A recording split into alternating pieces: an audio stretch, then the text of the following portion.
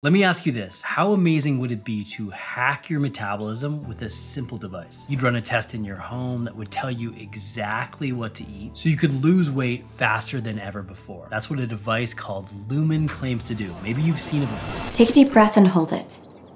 Right now, you hold in your lungs the secret to sustainable weight loss. You could breathe out now. This is Lumen, the first device for hacking your metabolism. All right, sounds pretty cool, right? What is this thing and how does it work? Lumen is a handheld device. It's a breathalyzer. You breathe into it and it gives you a measure of what's going on in your metabolism. Well, how does it do that? When you breathe into the Lumen device, it's going to measure your concentration of carbon dioxide in a ratio to oxygen. This type of measurement is called RER, or respiratory exchange ratio, which essentially tells you how your body is burning fuel. Is it using mainly carbohydrates or is it using mainly fat for fuel? Sounds pretty interesting, right? Especially from a handheld device. But does it actually work? Is it accurately? And more importantly, does it matter when it comes to weight loss? Spoiler alert, no, it doesn't. And how do I know this? Because Lumen's reached out to me in the past and I did my research. Here's the deal, this email came through years ago and I thought it was a bit fishy, but I listened to everyone, honestly, because the thing about the scientific process is that our knowledge is evolving. We learn new things, it adds to what we already know, and sometimes new technology comes around and it sheds light on what you can do to shed fat faster. Now, when it comes to the concept of RER and switching between your body's use of fat for fuel and carbs for fuel, which is sometimes known as metabolic flexibility, which is a good thing. These underlying scientific principles make sense, which I'm going to detail later. But unfortunately, this still doesn't really matter, especially for individuals. And why is that? Well, in the past, I've had my own nutrition clients who are doing well and they're crushing it. They're following evidence-based principles for fat loss and nutrition. They reach out to me about Lumen specifically, thinking that this new cool tool could be the secret they're missing for ultimate fat loss and health. Smart people get rightfully intrigued by this stuff because of the marketing, which is smart on the company's part. It does sound appealing, but it doesn't mean that you're going to hack your metabolism or lose weight faster. Let's dive into the main claim from Lumen, that it improves metabolic flexibility. Again, this is your body's ability to switch between burning carbs for fuel and fat for fuel. And the claim is the more efficiently you can do that, the more efficiently you can do this process, the better results that you'll have. Improving your metabolic flexibility is a good thing, but if you want to know what the evidence says you can do to improve it, it's through these three main things. That's exercise and resistance training, improving body composition or decreasing unnecessary body fat, and a calorie deficit or calorie restriction. And if you're thinking what I'm thinking, you can do all of these things without a handheld device telling you that you need to do them. So there's this strange disconnect between the device telling you to do something and still the behaviors and actions you need to do to execute on them. This is what you need to get the result, and you don't necessarily need this in order to do it. It's like a chicken and egg scenario. Now, with this information, with this data, Lumen claims that it can adjust your nutrition plan, typically by eating lower carbohydrate, that you can hack your metabolism, making your body better at burning fat for fuel. And now this is where the Lumen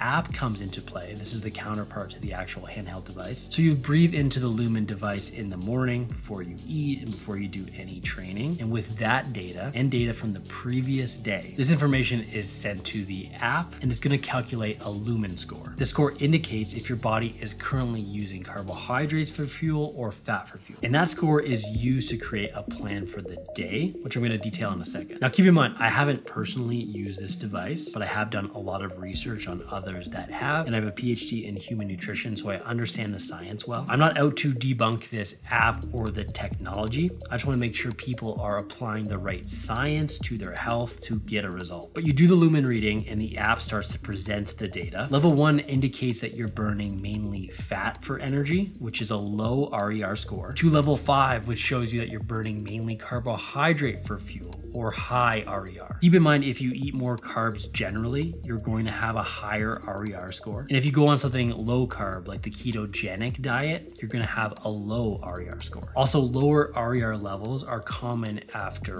workouts or prolonged fasting, like periods of not eating food or overnight fast. But this number doesn't necessarily mean that you're going to be losing fat faster. And that's because if you take anything away from this video, take this. A measurement of what's going on in your metabolism in the short term doesn't necessarily mean that it's reflective of what's going on in the long term. Think of it this way, and let's use a financial analogy. Let's say you want to save some money, which in this analogy is going to be losing fat, and you meet a friend out for lunch who is super cheap, and they convince you that your spending habits when you leave your home are out of control. You spend too much money. This is going to be eating carbs, because they say every time they see you out, you order the most expensive thing on the menu. So in order for you to save money, you got to quit that. You got to stop that entirely. Now, it could work if you know that that is where all of your money is going, but you didn't look at your overall finances, and you forget that 3 years ago, you purchased a home that you literally can't afford. You can't make the payments on. That's your fat intake. So it doesn't really matter how much cash you spend if you have another major expense elsewhere. And your overall budget, which is going to be the overall amount of calories that you eat, is obviously going to be the most important thing dictating if you save money or lose money. This is the exact same thing when you look at carb burning or carb oxidation in shorter periods of time. So what Lumen does is take these short-term Lumen scores and starts to make suggestions on how you should adjust your diet to better get you in that fat burning zone. And this includes meal plan suggestions and macros, customized based on your goals as well as that Lumen score. And it does this with the intent of keeping you in that fat burning zone for as long as possible, so you can see the best results. So that's the Lumen approach and the reasoning behind it working. And they also say they give you the why behind the recommendations, but unfortunately the why sometimes is just flat out wrong. For example, the claim right here directly in their marketing materials: your body is full of carbs and converting it to fat. Unfortunately, your body doesn't really work like that. Although your body can convert carbohydrates to fat, it really doesn't do it under normal conditions. If you were technically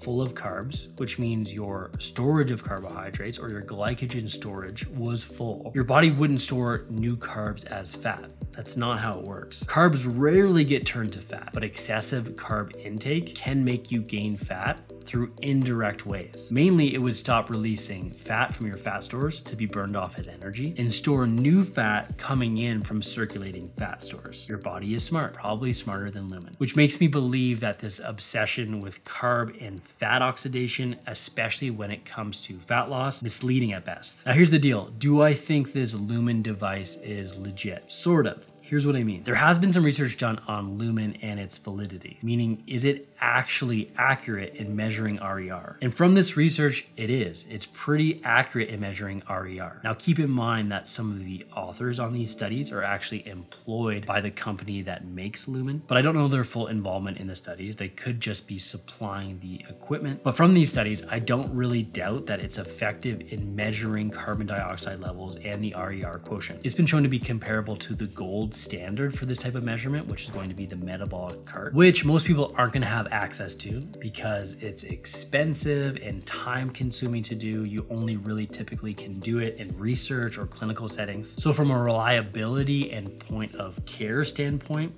Lumen is pretty cool, but it still doesn't mean that it's important for the everyday person looking to lose weight. And hopefully by this point, it's starting to make sense. Whether your body is burning carbs or burning fat hardly matters in the big picture when it comes to weight loss. And in fact, it might be the most unnecessary measurement to pay attention to. And it may even be harmful because trying to apply this information or infer too much from it, regardless of how easy the app presents it, could lead you astray. Check out this feedback from an actual user of Lumen. This person stopped dieting because of it, because they felt like they were a failure, because they felt like they couldn't do the low carb settings. There's a better way to manage this in a diet, and it probably means not listening to this information at all. Let me explain. The fuel your body is burning or oxidizing for energy does not automatically result in fat loss, in losing actual fat tissue. And this is the exact same thing a lot of big YouTube doctors have gotten mad at me in the past for pointing out. So the assumption is, since you're eating carbohydrates, insulin is going up. If you just avoided the carbohydrates, you wouldn't gain fat, but not so fast. But that's true.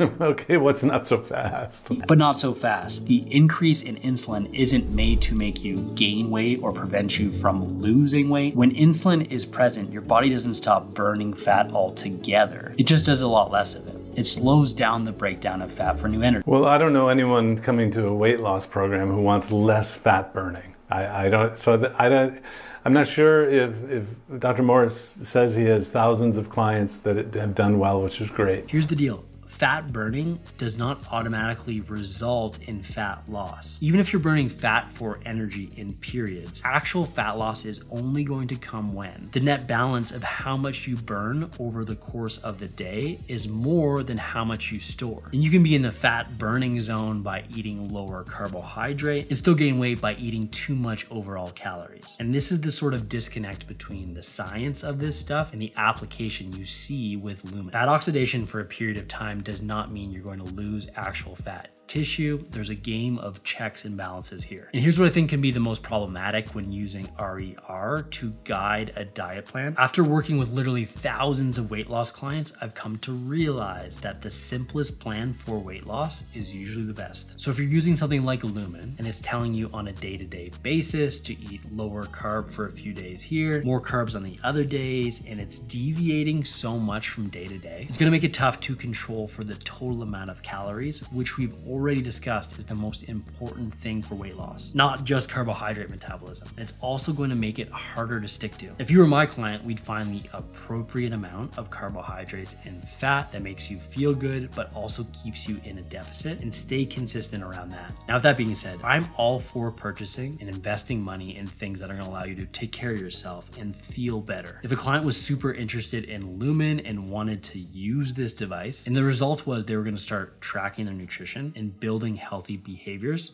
I'd be all for it. To me, there's a placebo effect that could be helpful. I'm not above that. It's the same way I feel with a lot of supplements, even if they're not overly effective. That's not the hill I'm gonna die on. With that being said, you don't need to be doing this stuff. A very comparable thing would be continuous blood glucose monitors. Healthy people do not need to continuously measure their blood sugar, especially when the implications of the readings are gonna be doing stuff that you already know you should be doing. Eating more protein, less processed foods, and eating more fiber and less added sugar. So with that being said, Lumen does appear to be good at measuring RER and metabolic flexibility, but that doesn't mean it's going to help you lose weight faster or hack your metabolism. Personally, I don't think you need to invest in a $250 device to tell you to eat low carbs to lose weight. I'd rather you buy a $250 machine that tells you to eat protein ice cream. Now, if you're really serious about starting a nutrition coaching business, the next thing I'm gonna have you do is check out this video I've linked up right here. Today, we talked all about Lumen and measuring RER and what that means. If you're interested in this science, you're gonna love the relationship between carbohydrates and insulin resistance. I'm gonna detail all of that in this video right here. So check it out now, and I'll see you in the next video.